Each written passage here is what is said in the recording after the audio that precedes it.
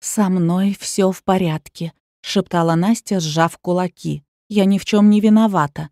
Я больше не буду нести ответственность за то, чего не совершала». Губы ее постоянно шевелились, и слова звучали как мантра. Настя пришла в себя, когда вошла в холл. Она выглядела немного странно. Ее короткие белые волосы сильно контрастировали с круглым лицом. Впрочем, лицо было очень худым, как и остальные части ее тела. «Я на собеседование», — подошла Настя к охраннику. «На вакансию дворника», — добавила незнакомка. Минут через 10 к ней спустился молодой человек, он довольно улыбался. «Если вас все устраивает, то мы бы хотели видеть вас уже завтра», — сказал парень. Хозяева компании были очень жадными, и на ту зарплату, которую они выделили дворнику, никто не хотел идти. Алкаш Васька и тот не выдержал, уволился. «Устраивает», — ответила Анастасия. «А что по поводу того, что я...» Она не успела договорить, как молодой человек перебил ее. «Да, там открытая территория перед складом, там воровать нечего», — рассмеялся он. «К тому же везде камеры. Наш директор очень осторожный человек». «Я бы сказала, трусливый», — подумала про себя Анастасия и согласилась выйти на завтра на работу. Конечно, Настю не устраивали ни вакансия, ни зарплата, но ей нужно было продержаться хотя бы пару месяцев. То, что она задумала, было очень сложной задачей, но ей казалось выполнимой. «Я добьюсь пересмотрения дела», — сказала она родителям месяц назад, вернувшись домой. «Даже если ценой станет моя жизнь, мне уже все равно». Нет, речь шла не о мести, а именно о том, чтобы вывести кое-кого на чистую воду. Мать с отцом были в ужасе от решения дочери.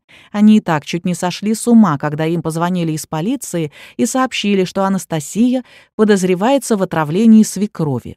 Потом уже выяснилось, что это была всего лишь попытка, но тем не менее игра Регины Павловны закончилась тем, что Анастасию посадили на 3 года.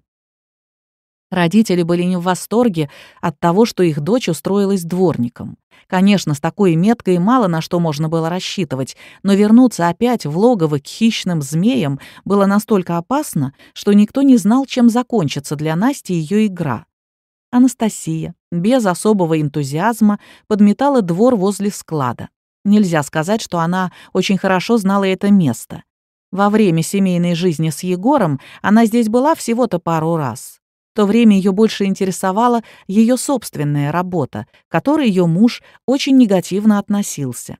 «Я хочу, чтобы ты это все бросила», — время от времени ругался он. «Настя, это же полный бред, кому нужны твои лимоны?» Настя не знала, что по своей сути ее просто использовали. Она жила с родителями в одном малопримечательном доме, который им достался от дедушки с бабушкой. Дед Насти всю жизнь выращивал лимоны. Для этих целей он соорудил настоящую галерею, и так как в то время такие фрукты было не так-то просто достать, то его сад под стеклом пользовался огромной популярностью. Но времена изменились, сейчас на каждом шагу можно было купить цитрусовые, но мать и дочь выращивали пару редких сортов с тонкой кожурой. Они до сих пор хорошо продавались. Отец девушки постоянно болел, он, можно сказать, не мог работать. По мере возможности помогал семье в уходе за лимонами, а так как оранжерея была довольно-таки большой, то и дел там тоже всегда хватало. С Егором Настя познакомилась случайно. Вернее, ей показалось, что он сам ее нашел. Опять же, девушка не знала ни его мотивации, ни истинной цели. А тогда мать парня очень нуждалась в материальной поддержке государства. Бизнес у нее был неплохой. Мать Егора организовала предприятие по производству кормов для птицы и крупнорогатого скота. С места сразу же забирали готовую продукцию и развозили по заказчикам. Кто-то приезжал сам. И вот Регина Павловна решила, что ей мало, и захотела получить от государства грант. По документам у нее все было в порядке. Естественно, имелись связи, но вот с репутацией было что-то не так. Егор, несмотря на то, что ему было только 29, был уже дважды женат. Да и сама Регина Павловна светилась в постоянных скандалах по поводу того, что она не хотела людям выплачивать зарплату. Дело нужно было иметь с областью, а там у женщины было не так много зацепок. Ей уже один знакомый за определенную сумму предложил замолвить слово, но вот нужно было пустить какой-то слух, который бы поднял рейтинг Регины Павловны среди народа, а, как известно, именно последний имеет особенно острый язык. Слухи долетают очень быстро, а в своем городе Регину Павловну не просто не уважали, ее не любили. Женщиной она, как и, впрочем, и ее сын, была наглой, беспринципной и грубой. Она не считалась ни с кем, ни с чем, особую неприязнь питала к простым людям. Вот таким образом Анастасия и попала в западню. Она была слишком молода и наивна. Как и любая девушка, мечтала о принце на белом коне, и он внезапно появился. Настя стояла на рынке, торговала своими лимонами. Обычно здесь она проводила последние 3 дня недели. И неожиданно к ней подошел молодой мужчина, они разговорились. На следующий день он снова к ней подошел. «Мам, я нашел ее», — после знакомства с девушкой радовался Егор. «Ее зовут Настя, самая обычная, торгует лимонами. Она нам подойдет. Ты уверен?» — с сомнением спросила его мать. «По крайней мере, это звучит лучше, чем уборщица». «Мам, да какая тебе разница?» — недовольно произнес сын. «Год-два ты получишь свои деньги, и я с ней разведусь. Зачем она мне нужна? Так, попользуюсь. Она симпатичная». Очень быстро разлетелся слух, что Регина Павловна изменилась. В этот же период ей нужно было разыгрывать из себя честного человека. Местным понравилось, что она гордо говорила то тут, то там, что невеста ее сына, самая простая девушка, какая-то часть населения прямо стала ратовать за нее, да и зарплату она стала платить вовремя. Из области приехала комиссия, стали все проверять. За Регину Павловну замолвили слово, но один мужик из комиссии оказался ужасно принципиальным, но к этому случаю женщина была подготовлена. Ее работники очень хвалили ее, не забыли упомянуть, как близка Регина Павловна к народу. Кандидатуру Регины Павловны на грант приняли к рассмотрению. Речь шла об очень крупной сумме денег. Сыграть пышную свадьбу по сравнению с той суммой, которую она хотела заполучить, значило было просто потратить копейки. Анастасия и не заметила, как ее сердце было занято Егором. Родители с опаской отнеслись к будущему зятю. Больше всех к нему недоверие испытывал отец. Он сразу же почувствовал от Егора угрозу. Несколько раз пытался поговорить с дочерью, но она уже была по уши влюблена в него, так что это не сработало. Регина Павловна получила свой грант. Первый год все шло хорошо. Ее сотрудники были уверены в том, что она изменилась, зарплату они получали исправно, и казалось, что так будет всегда. В такой же эйфории пребывала и Настя. Больше года она жила в шикарном доме, она все так же ездила к родителям, помогала им. Егор сразу дал ей понять, чтобы она не рассчитывала на большую помощь с его стороны. Но он согласился, чтобы она нигде не работала. Он сразу понял, что Насте не нужны ни машина, ни дорогая одежда, и вообще он всячески поощрял ее вести скромный образ жизни, хотя сам всегда появлялся в дорогой брендовой одежде. «Я ведь хозяин, я делами занимаюсь, поэтому мне по-другому нельзя», — как-то сказал он жене. Настя сейчас могла сказать, что она была полной дурой. Ей на момент знакомства с Егором было уже 25 лет. Не замечать его высокомерие и тщеславие было просто невозможно, но тогда она была уверена в том, что любит его. Она была готова на все ради своего мужа. Не прошло и 2 лет, и Анастасия первый раз столкнулась с жестокой реальностью. «Егор, кто это был?» — в гневе кричала она. «Ты с ней целовался? Что все это значит?»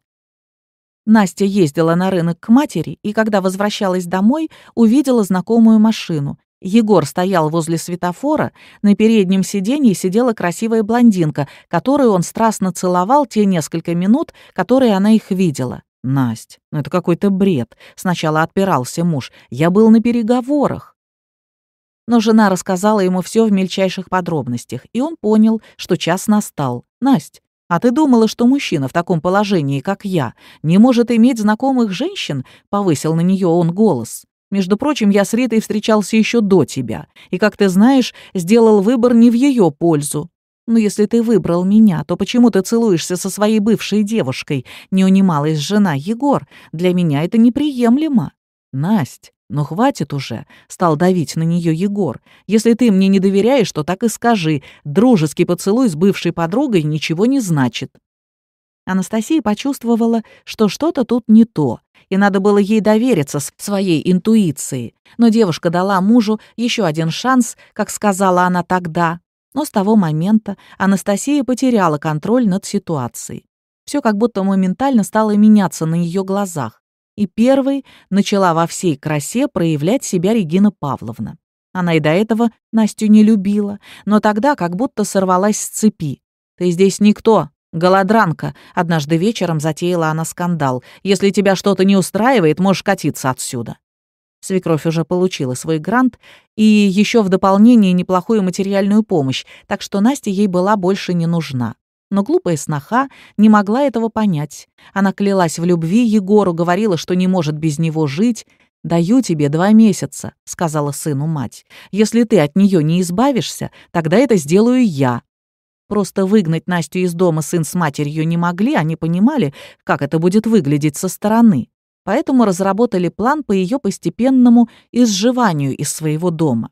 «Мам, я не могу понять, что происходит», — рыдала дочь. «Что мне делать? Я Егора люблю, но его как будто подменили. Приезжает он поздно ночью домой, со мной почти не разговаривает».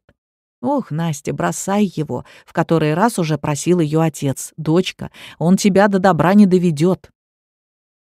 Отец как в воду глядел.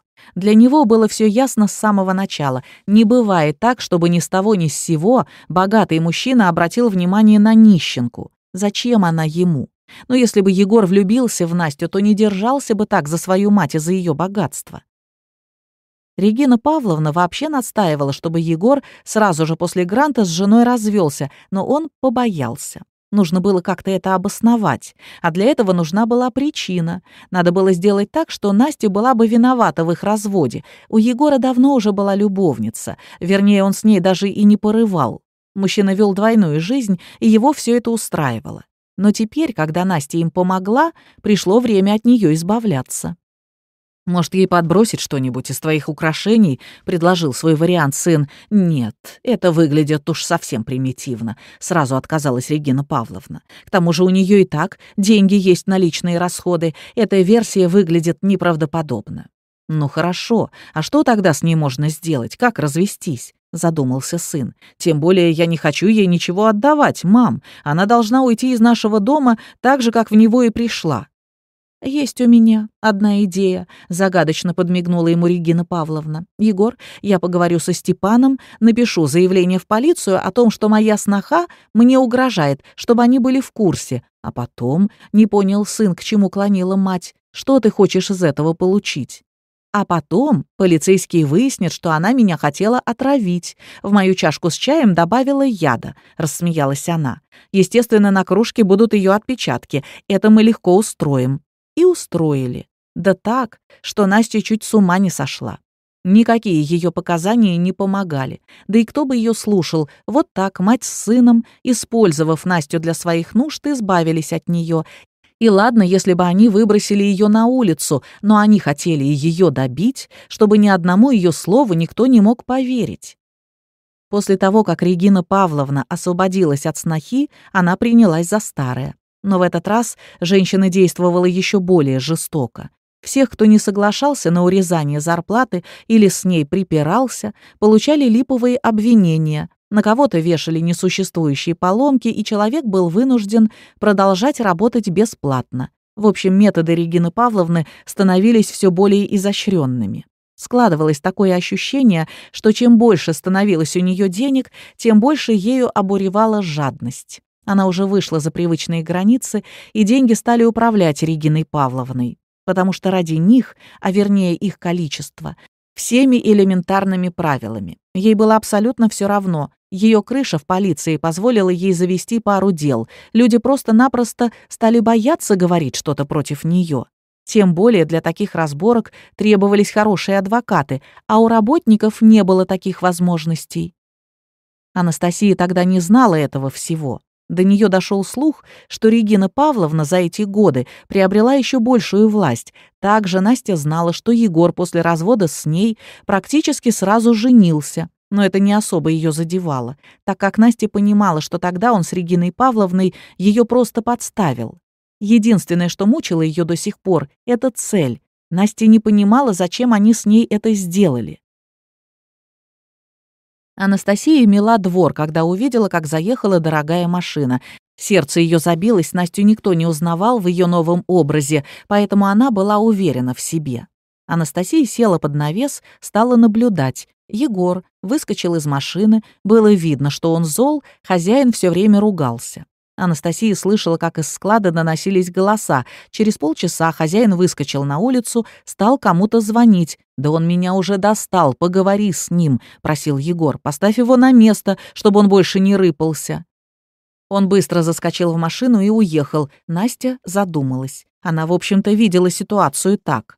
По всей видимости, кто-то из сотрудников пробовал качать свои права. Егору это не нравилось. Конечно, там, где мог что-то сказать один, там и второй. А отсюда, недалеко и до мятежа, кто будет тогда производить их корма бесплатно?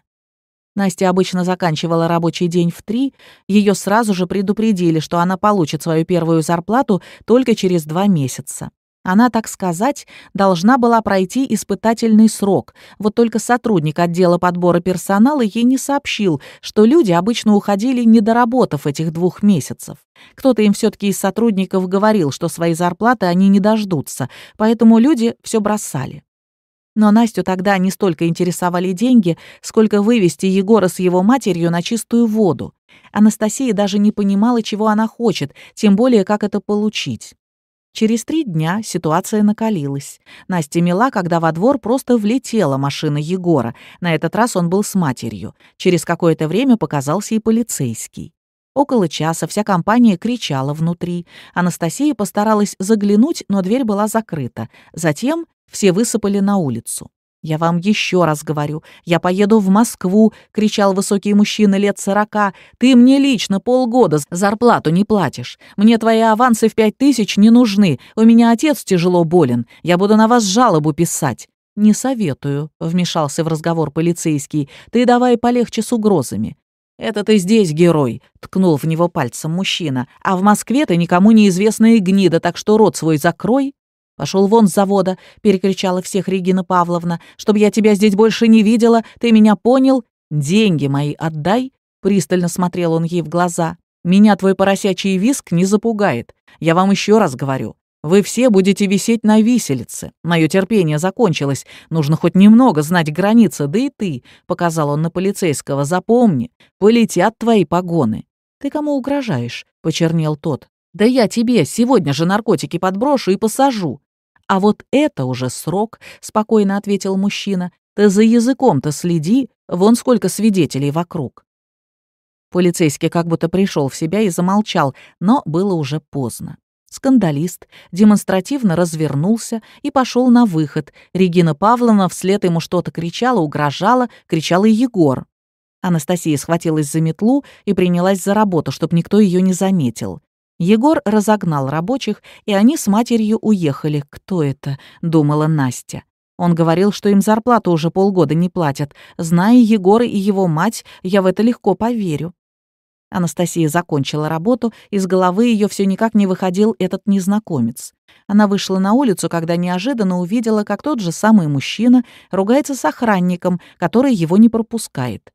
«Мне нужны вещи забрать», — кричал он. «Мне нахрен ваш завод не нужен. Если б я хотел, то уже давно бы его поджег или взорвал». «Не могу», — сквозь зубы произнес человек на посту. «Попроси, чтобы тебе кто-нибудь принес твои вещи». «Я могу», — неожиданно сказала Настя. «Вы мне только скажите, где они лежат». Она вошла на склад, где она ни разу еще не была, и попросила, чтобы ей помогли. Через 20 минут стояла с сумкой незнакомца. «Спасибо», — сухо сказал он и стал ковыряться в сумке. Все было на месте. «Подождите!» — крикнула Настя ему вслед, когда он стал уходить. «Стойте! Я хотела бы поговорить с вами». «Что вам нужно?» — без особого интереса спросил он. «Я спешу, у меня дела есть». «Хорошо, тогда я пойду с вами, поговорим по дороге», — предложила она. «Понимаете, это касается хозяина и хозяйки». «Твари!» — выругался он. «Ненавижу этих ублюдков!» — снова закипел в нем гнев. «Вы сказали, что они не заплатили вам деньги?» — начала разговор Анастасия. Она запыхалась. Мужчина шел так быстро, что ей приходилось за ним бежать. «Да, и не только мне. Все остальные терпят, я тоже долго терпел, но больше нет сил. Кем они себя возомнили? И что думают о себе те, кто в погонах? Вместо того, чтобы защищать народ, они, наоборот, ломают им жизнь. На что они надеются?» Так ведь не может продолжаться вечно. Настанет день, и вся система органов просто рухнет, потому что они не выполняют цель своего существования. Ведь это же так очевидно. Вы знаете, что этот полицейский посадил 2 абсолютно невиновных ребят? На одного повесили дело за воровство, потому что он обратился в область за помощью, а другого обвинили в поломке очень дорогого оборудования. Естественно, он оплатить его не мог, поэтому ему дали 3 года принудительных работ. Но что самое интересное, через 2 недели дробилка снова стала работать. Вот теперь и возникает вопрос, кто организовал все это? «Они и меня посадили ни за что», — тихо сказала Анастасия. По щекам ее потекли слезы. Мужчина резко остановился, поглядел на нее. Он немного помолчал, тогда ему было все равно, его отец умирал, потому что он не мог купить ему дорогое лекарство. Бросить его одного и уехать на заработки тоже был не вариант. Мужчина со всех сторон был связан по рукам и ногам. «Вы работали у них на заводе?» — более мягко спросил он. «Я не видел вас до этого». «Нет, я была замужем за Егором», — бледными губами произнесла она. «Они обвинили меня в попытке отравить Регину Павловну. Вот подонки!» — не сдержался мужчина и выругался. «Но ничего человеческого в них нет». «Николай», — вдруг произнес он и протянул свою руку. «Честно говоря, не знаю, как всем нам помочь. Я хочу поехать в Москву, но для этого мне нужны серьезные доказательства». «Нас уже 2, — улыбнулась Настя. «Меня зовут Анастасия. Извините, но я записывала ваш скандал на телефон. Он у меня, конечно, не очень, но голоса хорошо слышны». «Я был так взбешён, что сам до этого не додумался», — спохватился он. «Хорошая идея». «Коля, Москва не будет вас слушать, если вы один», — задумалась Настя. «Но когда нас будет много, они уже не смогут нас игнорировать. Нам нужно уговорить других, чтобы они тоже дали свои показания». «О, это будет сложно. Все их боятся. Думаю, мы с вами вдвоем так и останемся», — вздохнул он.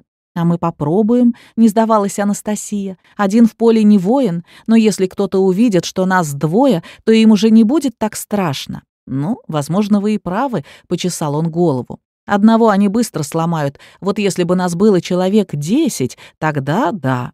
Я точно знаю еще 3, с которыми они обошлись жестоко. Не уверен, что они согласятся заявить против них, но мы можем попробовать», — согласился Николай. «А что у них произошло?» — серьезно спросила Настя. «Их тоже посадили?» «Нет». «Борис требовал свою зарплату и угрожал Регине», — вспоминал мужчина. «В общем, у него дом сгорел. Полиция сказала, что проводка старая. Но ему после пожара позвонил Егор и глумился над Борисом. Кате тот же Егор угрожал. Они с ним поругались, и она отнесла заявление в полицию. Ей пригрозили, что расправятся с ней, и она ушла с завода ни с чем». «Так, кто еще? Вспоминал Николай. «Было очень много оскорблений, брани, унижений. Нам нужно каким-то образом фиксировать все это», — задумалась Анастасия. «Только вот как? Вы теперь там не работаете, а я улицу мету». Но удача сама женщину нашла. Через 3 дня к ней подошел начальник склада и предложил ей еще полставки уборщицы. Прежняя якобы заболела и ушла. Настя сразу же согласилась. Теперь у нее был доступ к тому, что происходило внутри. Николай с женщиной обменялись телефонами. Он занялся поиском хорошего адвоката, нужно было узнать цены, да и вообще, хотя бы получить профессиональную консультацию. Они решили, что Анастасия пока будет заниматься добычей доказательств, а мужчина решать теоретические вопросы и заниматься законами. Анастасия смотрела на уставших людей. Ей было очень жаль, впрочем, как и себя тоже. Только один начальник ходил по сторонам, поглаживая свой живот, и что-то недовольно кричал. «Господи, у них же отношение к нам как к рабам», — поморщилась от холодка, пробежавшего по позвоночнику уборщица, ведь сама Регина Павловна ни на что же не способна. Настя вспомнила те дни, когда она жила в ее доме. С утра начиналась профилактическая брань на свою прислугу, сколько раз бывшая сноха видела, как хозяйка проливала на дорогой ковер кофе или сок, а потом отчитывала за это уборщицу. Безвкусная мебель, которую Регина Павловна завезла для поднятия своего имиджа, выглядела просто ужасно. Настя вспомнила, как ее бывшая свекровь ругалась с садовником. Мужчина говорил ей о том, что те растения, которые она хотела посадить, в их климате без теплицы не выживут, и все же Регина Павловна настояла на своем. Весной всем стало понятно, что ее сад, который должен был всех удивить, погиб. Таких идиотских поступков со стороны матери Егора было много, да и он тоже особым умом не отличался. Господи, как я могла влюбиться в такого идиота, думала про себя Анастасия. Ей сейчас казалось, что она бы никогда на него и не посмотрела, и не имело значения, сколько в его карманах было денег. После скандала Николая хозяева стали проводить профилактические проверки раза 2-3 в неделю. «Что делать, не знаю», — услышала уборщица за своей спиной. «И зарплаты здесь лучшие в городе, и вроде бы условия сносные, но надежды больше нет. Я вообще не понимаю, как они платят. Одним задолжали уже 4 месяца, другим 2, а ребята из соседнего цеха говорят, 2 уже не платят полгода». Все надеялись, что Регина и Егор наконец выплатят всем деньги, тогда у каждого работника получалась очень неплохая сумма. В принципе, как бы ни были трудны задержки, но если есть уверенность, что все отдадут, то люди готовы были жертвовать своими интересами и ждать. Таких историй Настя слышала много. Каждый жаловался на хозяев, не было ни одного человека, который был бы ими доволен. Прошло 3 дня. И Анастасии позвонил Николай. Он встретился с одним адвокатом. У каждого, конечно же, было индивидуальное дело, но, как они и предполагали, Регина была довольно-таки известным человеком в их округе. Поэтому ее сломить можно было только количеством. 1-2 заявления ничего не дадут. «Да ими все недовольны», — вздохнула Настя. «Если бы у каждого была уверенность, что их не подставят, то все бы дали свои показания». «Настя, приезжайте, пожалуйста, ко мне», — попросил мужчина. «Есть вещи, которые я бы не хотел обсуждать по телефону. Я сегодня не могу бросить отца, ему совсем плохо». Анастасия после работы сразу же отправилась к новому знакомому. Перед ней вырос небольшой домик. Дворик тоже выглядел вполне аккуратно, и только когда гостья вошла вовнутрь, она сразу поняла, что дому нужен серьезный ремонт. Николай как мог содержал свое жилище, но на глобальные изменения денег у него не было. «Вы как?» — спросила она хозяина после приветствия. «Что-нибудь нашли уже?» «Да пока тепло, на рынке торгую, хотя бы на хлеб какие-то деньги, яйца продаю, 3 десятка больше не получается насобирать. Я тоже на выходных продаю лимоны. У меня родители всю жизнь ими занимаются», — улыбнулась она.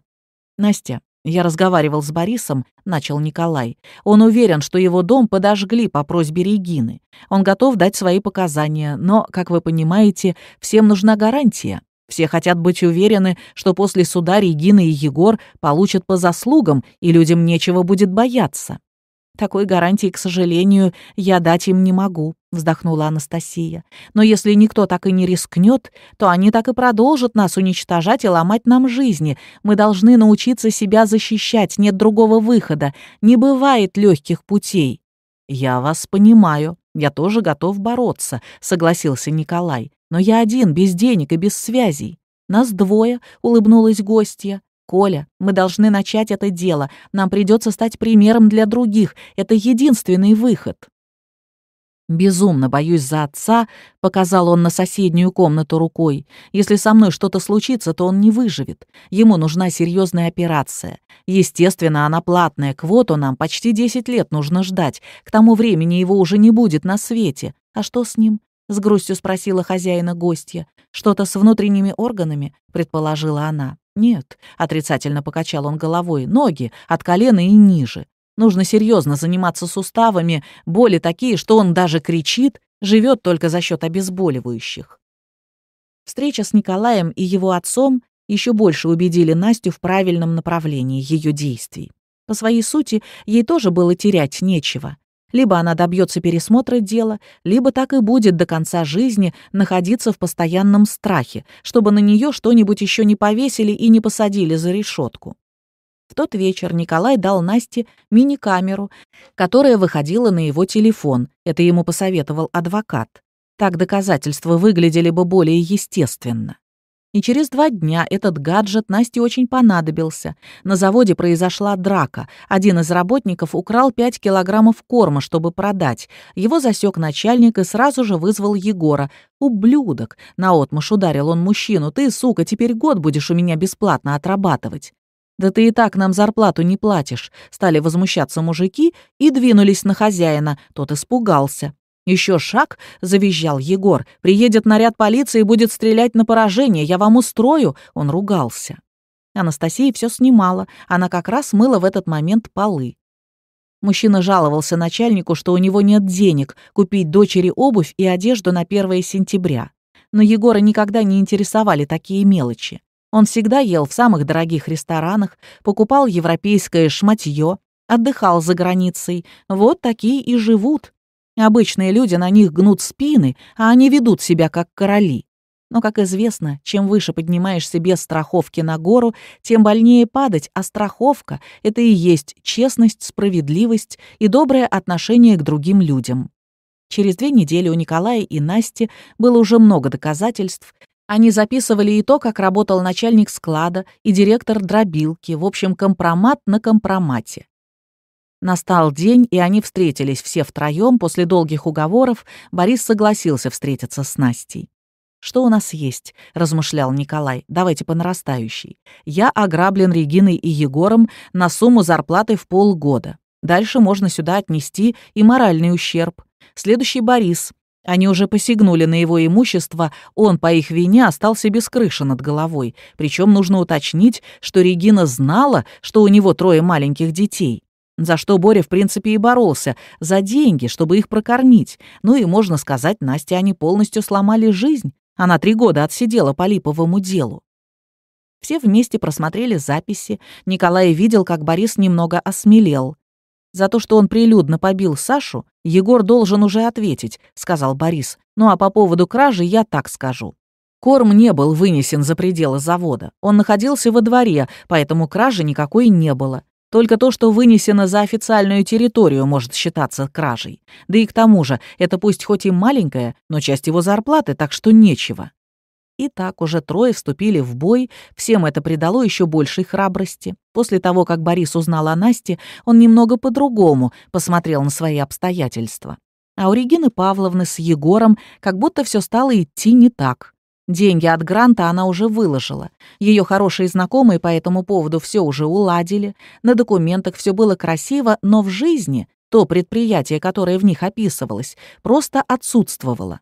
По своей сути масштабы завода расширились естественным образом. Хорошая реклама, безупречная репутация Регины Павловны сделали свое дело. К ней потоком ехали машины за кормами. «Егор, нужно созвать собрание», — как-то сказала мать. «Мне не нравится то, что они стали слишком часто открывать свой рот. Найди способ, чтобы они заткнулись. Тем более у меня скоро юбилей. Все должно пройти на должном уровне. Приедут люди из области». Готовились к юбилею и наши герои. Николай слишком долго работал на заводе, и его не покидало чувство, что что-то должно произойти. Егор совсем слетел с катушек, это все заметили. Анастасия подмела двор, направилась в свою подсобку. Она очень устала работать на 2 работах, но пока это было жизненно для нее необходимо. За дворника она так и не получила зарплату, а за уборку начальник склада пообещал отдать в конце месяца. Настя водила шваброй в одном помещении, когда приехал Егор. Она притаилась, спряталась за оборудованием. «Никакого ремонта не будет», — послышался холодный голос Егора. «Пусть работают на том, что есть». «Егор, это опасно. Кто-нибудь туда провалится и...» — говорил взволнованный голос. «Да мне все равно», — злился хозяин. «Я же сказал, что запчасти привезут только через 3 месяца. Сейчас на них очень большая цена». «Я тебя предупредил», — снова попытался сотрудник. Настя потом узнала, что это был бригадир. «Не надо меня учить», — завопил хозяин. «Все, разговор окончен. Пусть работают так, как есть». Через 2 дня произошла трагедия, погиб человек. Анастасия с ужасом смотрела, как под белой простынёй, которая была вся красная, что-то несли. Из-за того, что были стерты предохранительные рычаги, одного мужчину засосало и... Господи! Хлынули слезы у нее из глаз. Она бросила взгляд в сторону. Там с озабоченным лицом стоял Егор с матерью и выражали соболезнования жене погибшего. Это был единственный случай, когда хозяева выплатили всю зарплату. «Твари!» — прошептала Настя. Егор бросил на нее взгляд, он как будто присматривался. Ему казалось лицо уборщицы знакомым. Но тут его отвлекла мать, и он сразу же перевел свое внимание на нее. Анастасия ушла прочь, чтобы больше не вызывать подозрений. После этого случая к команде Насти и Николая присоединилось еще 2 человека. С таким количеством было уже не страшно. Через неделю они все планировали отправиться в областную прокуратуру, и если и там им откажут, тогда уже ехать в Москву. Настя в задумчивости мыла полы, когда перед ней неожиданно появился Егор. Он проницательно всматривался в ее лицо. «Как долго вы у меня работаете?» — резко спросил он. «Мне кажется, мы с вами раньше встречались». «Да еще и месяца нет», — побледнела Анастасия. «Навряд ли я приезжая», — добавила она, чтобы как-то отвертеться. Егор ушел, но несколько раз обернулся. Настя не на шутку испугалась. Никто не должен был ее узнать. Это было очень опасно для их мероприятия. Господи, хоть бы он не узнал меня и ничего не заподозрил, бешено колотилось ее сердце. Но в тот момент Егор был сосредоточен на других вещах. Все его раздражало, все эти рабочие, которые в его глазах не имели никакого достоинства и были ниже его. Вообще, за все время знакомства Анастасии и Егора она до сих пор не знала, откуда у его матери появился этот завод. Да и по поводу своего отца ее бывший муж не очень-то любил разговаривать. Он был бизнесменом, как-то рассказал он ей.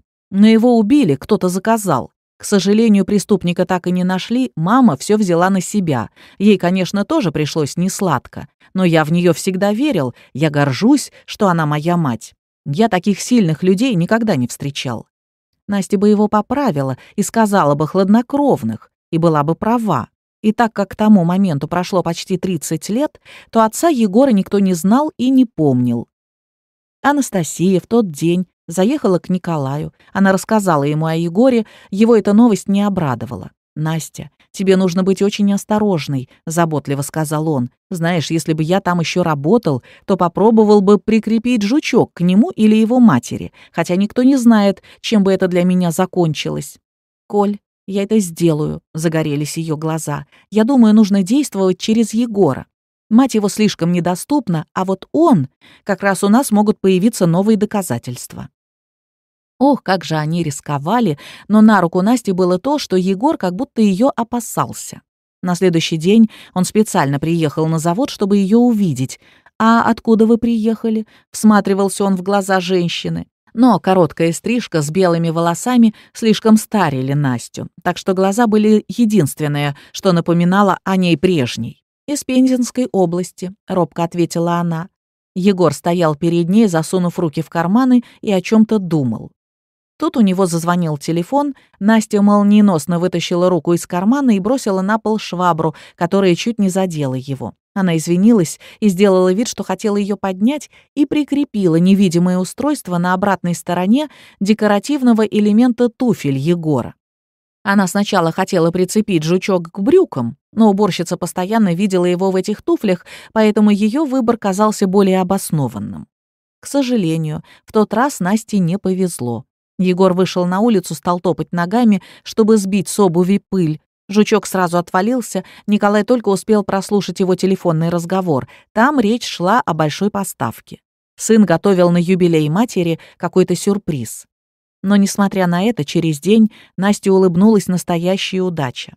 Была пятница, и Анастасия без особого энтузиазма мыла полы. В коридоре неожиданно показалась Регина Павловна в сопровождении своих людей. Настя вздрогнула. «Эй, иди сюда», — приказала та уборщице. «Это что за грязь?» — она ткнула пальцем. «Скоро ко мне важные люди приедут». Она стала бегать по углам и показывать, что нужно сделать. Анастасия дрожащими руками достала из кармана невидимый предмет и уверенно прикрепила его к сумочке хозяйки. «Все поняла?» — оскорбительным тоном произнесла Регина. «Чтобы завтра все было чисто». Анастасия кивнула, опустила глаза. Регина Павловна больше не обращала на нее никакого внимания. «Коля!» — набрала Настя номер и стала шептать: «Следи за ней, я сейчас снимаю своей камерой». Настя умышленно делала вид, что она ходит за водой. Она записывала то, как хозяйка разговаривала с подчиненными.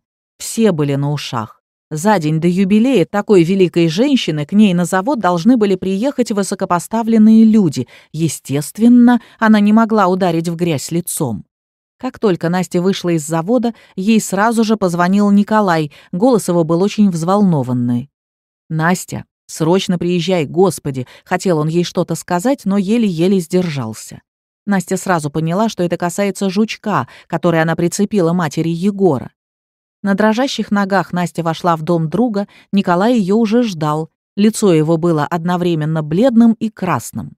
Если бы ты только знала, что нам удалось, он не договорил, потому что волнение перекрывало ему дыхание. Николай накрыл на стол, Настя вкусно поужинала. За все время знакомства она поняла, что ее новый друг неплохо готовит. «Ты уже точно сделаешь кашу из топора», — шутила она. «Коль, очень вкусно. На здоровье», — довольно улыбнулся он. «Ну что, ты готова?» Он пристально посмотрел гостье в глаза. На пустой желудок такое слушать просто невозможно. «Да», — решительно ответила Настя. «Давай, включай». Голос ее дрогнул, и она приготовилась внимательно слушать. Николай умышленно промотал все ненужные сейчас разговоры, остановился на той минуте, с которой начиналось все самое интересное. «Ну, конечно, будем сидеть в кардинале», — послышался голос Регины Павловны. «Не могу же я их к себе домой пригласить. Слав, я волнуюсь, а вдруг кто-нибудь из них будет задавать вопросы про грант? Но ты их для этого на завод и повезешь, чтобы они своими собственными глазами увидели, что ты те 30 миллионов потратила по назначению», — ответил мужской голос. «Они-то вот так всей компанией никогда не приезжали», — вздохнула Регина. «Еще про этого идиота будут вспоминать». Николай сделал знак рукой, чтобы с этого момента Настя не пропускала ни единого слова.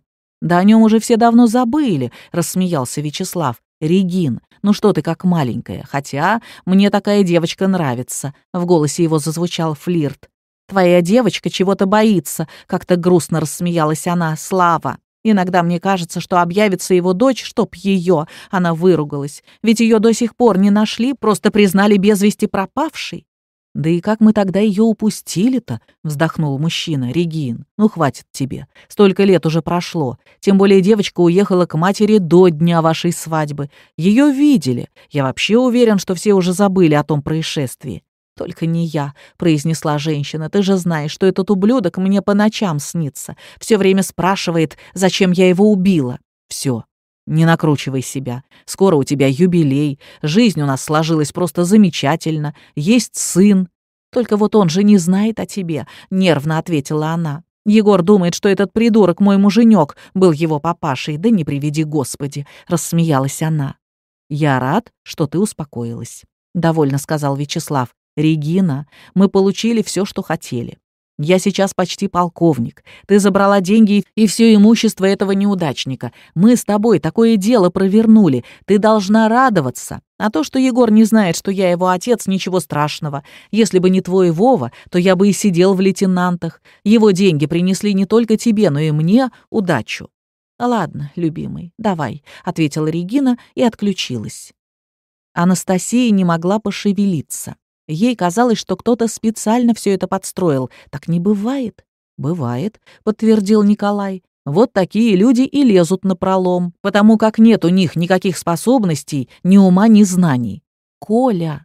Но как она могла убить своего мужа? И, по всей видимости, у него была дочь, они что, и за ней охотились?» Не могла прийти в себя гостья. «Походу, да. Скорее всего, девочку по какой-то причине не нашли», — стал размышлять он. «Слушай, а может, им этот грант и нужен был, чтобы этот Славик стал подполковником?»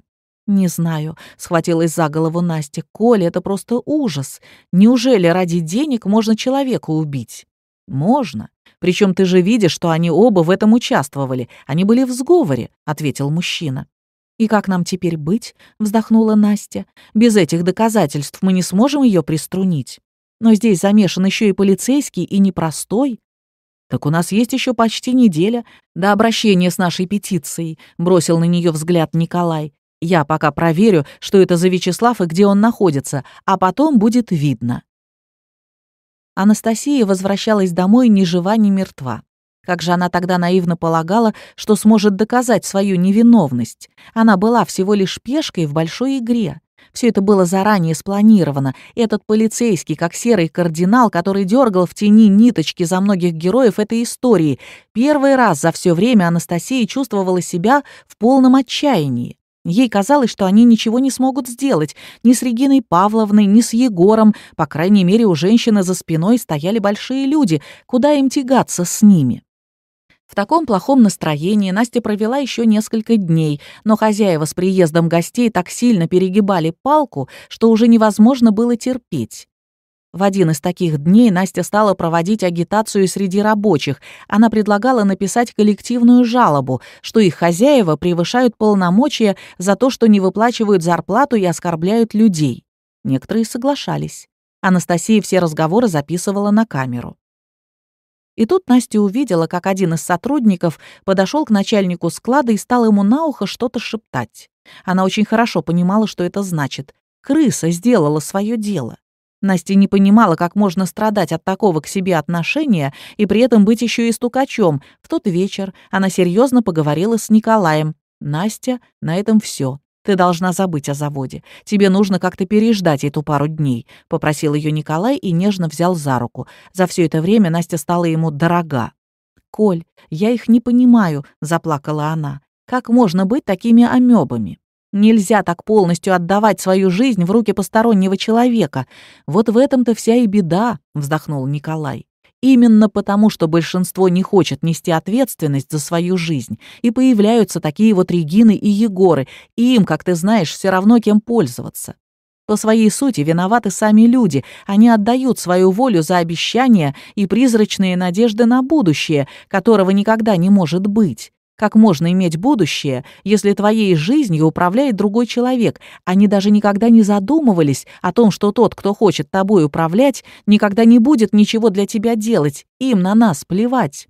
Желающие власти всегда могут только использовать, они живут только ради себя». Анастасия в тот день думала о словах Коли и поняла, что и она так жила. Ей было удобно, что Егор взял ответственность за ее жизнь. Но как же дорого он запросил за то трехразовое питание и немного одежды, на которые он за 3 года потратился на нее. «Они всегда берут больше, чем нам кажется», — вздохнула она. Старая боль не давала покоя.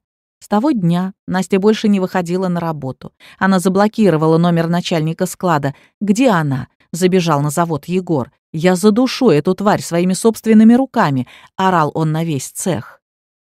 «Он не вышел сегодня на работу», — ответил начальник. «Трубку тоже не берет». «Хорошо, скажите мне, где она живет. Я сам с ней расправлюсь», — шипел хозяин. «Я не знаю», — пожал тот плечами. «Егор, ты же сам сказал, не оформлять человека первые 2-3 месяца. У меня только имя и номер телефона». «Хорошо, как зовут эту?» Он выругался, потому что гнев уже не умещался внутри него. «Наташа, Иванова», — сказал он вымышленное имя и фамилию Насти. «Больше я о ней ничего не знаю». Хозяин порасспрашивал у других сотрудников, но никто ему ничего о Насте не рассказал. «Сука», — ругался Егор по пути в полицейский участок. «Собралась настроить против меня моих людей, ну я тебе устрою». Он быстро поговорил с нужным человеком, чтобы тот нашел эту Наташу. А потом все как обычно. Ее нужно было убрать и желательно на пару лет, чтобы о ней все забыли. Завтра должны были приехать гости, а послезавтра состояться и сам юбилей. Егор занялся тем, чтобы обезвредить Настю. А в это время Николай, Борис и еще 2 человека ехали в областной центр. Они договорились, что эту пару дней Настя останется у него. Там ее пока точно искать не будут, им просто нужно было выждать время. «Ну, все это нужно проверять», — нехотя ответил им прокурор. Ему очень не хотелось впутываться во все это. «Хорошо. Думаю, в Москве этим быстрее займутся», — сухо произнес Николай. «Тем более там уже есть люди, которые заинтересованы этим делом». Прокурор насторожился. Ему не хотелось получить по шапке. Тем более, если все получится, он бы мог неплохо поднять свой рейтинг. «Ну хорошо», — без особого интереса ответил он. «Через пару недель мы займемся этим делом». «Сегодня же», — вступил в борьбу Николай, — «человек находится в опасности. Или вы начнете это дело при нас, или я звоню в Москву нужному человеку». Прокурор засуетился. Вызвал 2 людей, при гостях стали проверять прослушку, наводить справки, дело закипело, очень быстро вышли и на подполковника. «Чёрт!» — выругался прокурор. «Этого нам еще не хватало». Теперь пришла его очередь звонить в Москву. Чем закончилось дело, Николай и его соратники не знали. Им приказали вернуться домой, один полицейский взял номер Насти и с ней связался. Также откуда-то он сообщил что-то государственному адвокату. Чем больше полицейские разбирались с этим делом, тем больше приходили в ужас. Николай вернулся домой на следующий день, он очень переживал за Настю. Ему казалось, что он в нее влюблен, он так давно такого не испытывал. Много лет назад, а точнее 9, Николай еще был женат. У него был сын, и, как тогда думал мужчина, нормальная семья. Жили все они у отца. Мать молодого человека умерла, когда ему только исполнилось 15 лет, так что Николая воспитывал отец, причем делал он это очень неплохо. Ну, а дальше все как и у всех. Парень встретил Лену, они друг в друга влюбились. Через 2 года после регистрации у них родился сын, и все шло хорошо. Что потом произошло? То ли усталость, то ли Елена и на самом деле хотела другой жизни, но она от мужа ушла. Много раз Николай пытался с ней поговорить, искал истинную причину их расставания, но так до сути и не допытался. Первые годы после развода сын еще с ним общался, а потом повзрослел, и мать так его надоумила, в общем, он его знать не хотел. Такая вот случилась с Николаем, казалось бы, обычная история. Мужчина так 2-й раз и не женился, а потом у него заболел отец, и он делал все возможное, чтобы его вылечить, искал возможности для работы, но не находил. Делал большие ставки на завод, и первый год ему и правда очень хорошо платили. Он смог сделать отцу все анализы, проконсультироваться по поводу его болезни в Москве, там его поставили на учет. Но время шло, и все резко изменилось. «Настя, я за тебя переживаю», — обнял он гостью, когда вошел в дом. «Прошу тебя, останься пока у меня». «Коль, мы с полицейскими готовим одно дело», — сказала она ему. «Не волнуйся, я буду в безопасности». «Что?» — закричал Егор. «Это Настя?» Не мог поверить он своим ушам, когда полицейский сообщил ему об уборщице, которая у него работала. «Не может быть, она же сидит!» «Ее досрочно выпустили за хорошее поведение», — ответил тот, кто, как думал Егор, курировал их дела с матерью. «Эта идиотка хотела нам таким образом отомстить», — рвал он и металл. «Ну, я ей устрою. Подготовь для нее новое дело. Мне все равно, за что ее посадят, хоть за убийство, но сначала я сам с ней поговорю». Он запрыгнул в машину и направился к дому, где жили Настины родители. «Да, ее выпустили», — спокойно ответила мать. «Но она уехала на заработки, а в чем, собственно, дело?» «Да я вашу дочь своими собственными руками задушу. Так ей передайте», — орал он на всю улицу. «Эй, Егор, не слишком ли ты много на себя берешь? Не выдержал отец, вступился за дочь. «Ты не бог, так что поосторожнее с высказываниями». «Да пошел ты», — грубо выругался бывший зять. «Вы больше своей Насти не увидите, уж поверьте мне». После его отъезда мать сразу же позвонила дочери. Она все время плакала. «Мам, он ничего мне не сделает», — успокаивала ее дочка. «Не волнуйся, я под защитой, скоро это все закончится». «Настя, мы такой потери не переживем», — всхлипывала мать. «Доченька, будь осторожна». А Егор продолжил свои поиски. На следующее утро на заводе будут высокопоставленные гости, и ему нужно было купировать любую попытку своего персонала показать недовольство. На кону была слишком большая ставка. Регина Павловна не могла не пригласить всех этих людей, но никто не давал гарантии, что кто-нибудь из работяг не выйдет из толпы и не скажет чего-то лишнего. Тем более после того, как его бывшая жена их обработала и настроила против Егора с матерью. Вообще, нужно сказать, что за эти годы Егор стал намного хуже, чем был. Он нервничал, несмотря на то, что получил все, что хотел, все время ждал откуда-то подвоха. Он чувствовал себя в опасности. Даже его бывшая любовница, на которой он женился, стала вызывать у него подозрения. «Егор, ну что с тобой?» — спросила его в тот день Маргарита. «У тебя что-то произошло?» «Да», — зло выкрикнул он.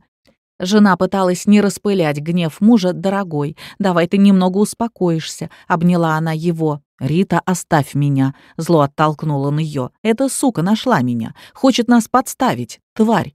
«Кто?» — не могла понять жена. «Егор, любимый, ну что случилось?» — погладила она его волосы. Но он в одно мгновение убрал ее руки и со всей силы бросил на кровать. «Отстань!» Глаза его налились кровью, Маргарита испугалась. Как она мечтала о такой богатой и обеспеченной жизни. И когда стала, наконец, официальной женой Егора, то быстро начала понимать, что все не так уж и безоблачно, как ей казалось. Денег он ей, столько, сколько она хотела, не давал. Дорогая машина так и осталась стоять в автосалоне. Вот на себя Егор тратил много, и этого не скрывал.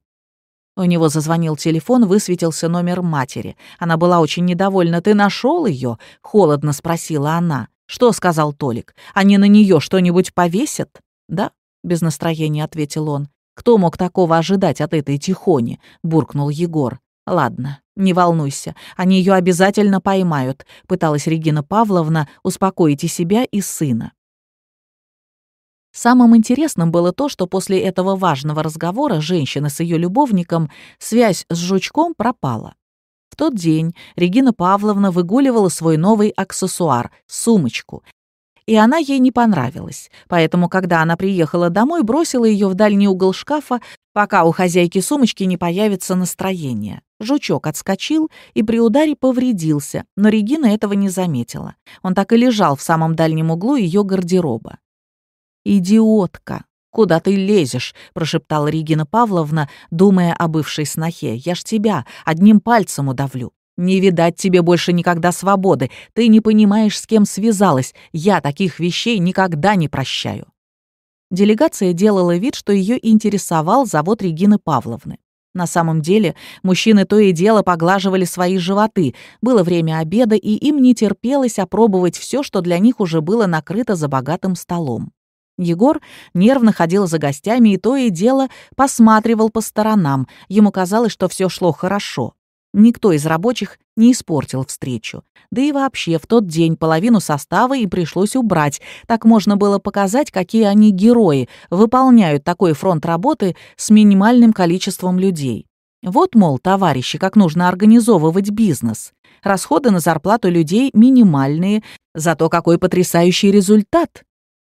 Несмотря на то, что Регина Павловна довольно улыбалась, некоторые сразу заметили, как время от времени дергается ее левый глаз. Нужно было все так подставить, что государственный грант действительно пошел всем на пользу. И что тут было с этим заводом 3 года назад, никого не интересовало. По сути, ничего же не изменилось. Во время обеда хозяйка немного сняла напряжение вином. К ней подошел один министр, сделал ей комплимент. «Вы наша гордость», — взял он ее за руку. «Региночка, с вашим талантом надо на более высоких уровнях руководить». «Ну что вы, Валерий Петрович», — засмущалась она, — «я по сравнению с вами мелкая рыбка». «Зато золотая», — подмигнул он ей и направился к своему месту. Мужчина весь обед не сводил с нее глаз. «Зачем ты нужен мне, старый идиот?» — ругалась она про себя. «Я своего Славика ни на кого не променяю». Все гости были приглашены на ее завтрашний юбилей, но, к сожалению, Регины Павловны не все согласились остаться. Все занимали важные посты, поэтому, как говорится, у них были неотложные дела.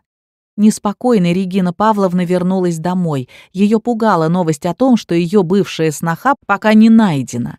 Что-то ей не нравилась вся эта история, она, к своему удивлению, ощущала перед Настей страх. «Ты за каждую мою нервную клеточку ответишь», — прошипела она и набрала своего Славика. Как им столько лет удавалось скрывать, что они любовники, сказать трудно. Встречались они нечасто. Да и как только Вячеслав Игнатьевич стал занимать серьезный пост, он старался избегать всего, что могло создать для него компромат. Так что все их свидания могли показаться какой-то случайностью. Регина Павловна ехала в соседний город по делам, оставалась там с ночевкой, а часов в 10 к ней в номер стучался гость. Подполковник уже давно не занимался ее личными делами. На этот случай и для грязной работы у нее были свои люди в местной полиции, но вот сейчас почему-то Регине Павловне было боязно. «Слав, мне покоя не дает эта девка», — сквозь слезы сказала она. «Прошу тебя, найди ее». «Регина, с возрастом ты становишься слишком чувствительной», — пошутил он. «Девочка моя, выбрось ее из головы. У меня все под контролем». Когда-то молодая девушка приехала учиться в институт, и на 3-м курсе Регина случайно познакомилась с Вячеславом. Она сразу же в него влюбилась. Парнем в молодости он был красивым. Но мечтам юной девушки не суждено было сбыться. Вячеслав только начал строить свою карьеру в полиции и усиленно ухаживал за дочерью капитана. Женитьба на ней открывала для никому неизвестного полицейского огромные возможности. Очень быстро у Регины со Славиком начался роман, но через год он ее бросил беременную. Причем сам парень об этом даже не знал. Он женился на дочери капитана, но не выдержал и снова нашел Регину. А та пыталась устроить свою личную жизнь. Ее познакомили с одним состоятельным человеком, у него была дочь, сам он давно со своей первой женой развелся, Регина всерьез собиралась за него замуж. Перед ней во всех отношениях открывалась изобильная жизнь. Так Регина и Вячеслав стали просто любовниками. Всех все устраивало. Жила Регина тогда уже в другом городе, Славик к ней время от времени приезжал. Так он помог ей сначала избавиться от дочери Владимира, причем Регина до сих пор не знала, что девочка у матери пропала по его вине. Ну а потом они вместе спланировали убийство и мужа Регины. Вячеслав быстро продвигался по карьерной лестнице, к тому же у него была крыша в лице тестя, так что молодой человек тогда многого не боялся. Впоследствии он пожалел, что из-за своей страсти к Регине заморал свои руки. Чем старше он становился, тем больше понимал, что никто не дает гарантии, что однажды Регина не расскажет кому-нибудь об их секрете. Славик обещал позвонить любовнице завтра утром перед торжеством, но телефон его молчал. Регина Павловна сама набрала его номер, но он не ответил. «Ладно, сам потом перезвонит», — сказала она себе и стала готовиться к предстоящему событию. А за Настей уже несколько раз приходили. Она пряталась на одной даче, куда отвез ее Николай. Полицейские должны были за ней заехать в 11. Юбилей к тому времени будет в самом разгаре. Почему органы хотели разыграть эту ситуацию именно так, возможно, начальник полиции или прокурор хотели обратить на себя внимание. Как бы там ни было, Анастасия в сопровождении 2 человек отправилась в ресторан «Кардинал». Полицейские были в праздничной одежде. Один из них что-то шепнул администратору, и их пропустили в зал. Настя надела на голову парик, так она была больше на себя похожа. Очень сильно она волновалась. Первым ее заметил Егор. Он сразу бросился к гостье. Один из полицейских показал удостоверение и отстранил сына юбилярши в сторону. «Да вы знаете, какие у меня связи!» — закричал он на весь зал так, что гости перестали есть. Мать на него в недоумении смотрела. «Добрый день», — подошла к Регине Павловне бывшая сноха. Она попыталась улыбнуться. «Ну что, поздравляю вас, хотя не могу даже представить, как вы спокойно спали все эти годы», — рассмеялась Настя. «Ну что, Регина Павловна, принимайте подарок». Все произошло так быстро, что бывшая свекровь ничего не могла сделать. «Кто ее впустил?» — закричала она. Женщина увидела, как местные полицейские разбирались с областными. «Что происходит?» Неожиданно послышался громкий звук. За спиной юбилярши вспыхнул экран, гости все смотрели на него в изумлении. На экране показался полицейский. Он подробно рассказывал, как Регина Павловна стала обладательницей завода, кто был ее сообщником, его показали в наручниках в камере. Затем во всех деталях полицейский осветил фальшивое дело Насти и еще нескольких человек. Как оказалось, из местной полиции покровитель Егора и Регины Павловны на день исчез. Он им сказал, что поехал на поиски Насти, но, как выяснилось, он давал чистосердечное признание в области. Затем выступали бывшие сотрудники завода со своими жалобами, рассказывали, какие порядки заведены у Егора и его матери. Полицейский рассказал, что по халатности Регины Павловны и ее сына недавно погиб человек. В качестве доказательства поставил запись с камеры Насти. Также не забыли упомянуть и о поджоге, который в знак мести организовал Егор. Все гости сидели в ужасе, открыв рты. Регина Павловна смотрела на всех бледная. Егор пробовал еще что-то уладить, бегал как павлин с распущенным хвостом, кому-то что-то рассказывал, но мать его понимала, что все для них кончено. Она закрыла лицо руками и положила голову на стол. Неожиданно в зал ворвались рабочие из завода. Они кричали, что-то доказывали своим бывшим хозяевам. Им теперь было не страшно высказывать свое мнение. Настя стояла и смотрела на блондинку, которую она очень хорошо помнила. Это была новая жена Егора. Она еще раз убедилась в том, что все их отношения были фарсом. Они были подстроены. Вот только слишком поздно она это поняла. Анастасия подошла к Егору, он так и хотел на нее броситься. Бывший муж обзывал ее самыми последними словами, откуда-то неожиданно показался Николай. Схватил бывшего начальника за шиворот, полицейские вовремя его остановили. «Ублюдок, только пальцем ее тронь!» — во весь голос кричал Николай. «Будешь иметь дело со мной!» Маргарита, жена Егора, незаметно встала и сбежала с этого интересного праздника. Ей очень не хотелось светиться в компании мошенников и убийц. Юбилей Регины Павловны стал тем событием, которое всем запомнилось надолго. Мать с сыном посадили в тюрьму, завод был продан, и всем выплачены зарплаты до копейки. Все, кто подавал в суд за моральный ущерб, тоже не остались без компенсации. Дело шло долго, всплывали все новые и новые детали, но так как Егора и Регину Павловну посадили в СИЗО, то они уже ни для кого не представляли никакой угрозы. Всем известно, что преступления не имеют срока давности, поэтому Регина Павловна пошла за убийство по групповой статье, так как она это дело организовала вместе с любовником. Егору дали меньше, но его тоже обвинили в халатности и преднамеренном отказе произвести неисправность, что привело к трагической смерти его сотрудника. Анастасия спешила домой. Сегодня у них был большой заказ, Николай уже трудился с соседями, которых они время от времени нанимали на работу. То, что предложил 5 лет назад Настин муж, казалось тогда нереальным, но они попробовали. Во-первых, после суда Николай с Анастасией поняли, что больше нет никакого смысла прятаться, и сыграли, хоть и скромную, но все же свадьбу. После продажи завода им очень хорошо досталось, особенно Насте, так что мужу и жене теперь только оставалось выбрать то, чем они собирались заниматься. «Насть, а давай тоже будем выращивать лимоны и апельсины», — предложил ей Николай. «У нас земли много, построим зимний сад». «Можно, но мне бы хотелось чего-то другого», — задумалась она. «Например, папайю», — расхохоталась жена. «А я не против», — подхватил ее идею муж. «И опыт получим, и себя повеселим».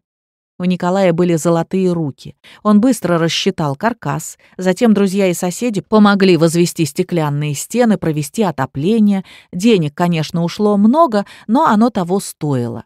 Папайя у них не пошла. А вот ананасы и бананы — это да. Причем не такие кормовые, которые обычно продают в магазине. У Коли было какое-то чутье на эти фрукты. И вот огромная теплица из подручного материала заработала. Первый год был полный провал, но муж и жена не отчаивались. Еще 2 года спустя у них, как говорится, заработало. То ли год был таким, то ли они все правильно сделали, но бананов было завались, да и ананасов тоже. Они росли так быстро, что в это не могли поверить даже сами хозяева. Родители Анастасии бросили свои лимоны, мать помогала дочери и зятю. Даже отец женщины стал себя получше чувствовать. С отцом Николая было сложнее. Ему сделали 2 операции, и адские боли прекратились, он потихонечку ходил, сам себя обслуживал, да и болеть ему было некогда. Он тоже, как мог, руководил процессом. Никогда не думал, что вот так можно подойти, протянуть руку и сорвать зрелый банан, смеялся он, когда послышался негромкий хруст. Свекор Насти очистил фрукт и 2 укусами его проглотил, довольно улыбнулся. Анастасия нервно посматривала на часы. Коля ей уже 2 раза звонил, но она застряла в пробке. «Коленька, я здесь!» — выскочила она из машины и забежала во двор. В кресле сидел свекор, наслаждался первыми весенними лучами. «Пап, привет!» — подскочила к нему сноха и поцеловала в щеку. «Как ты себя чувствуешь?» «Хорошо», — улыбнулся он. «Иди, там же без тебя никак». Он рассмеялся и показал в сторону оранжереи. Анастасия зашла внутрь, работа кипела вовсю.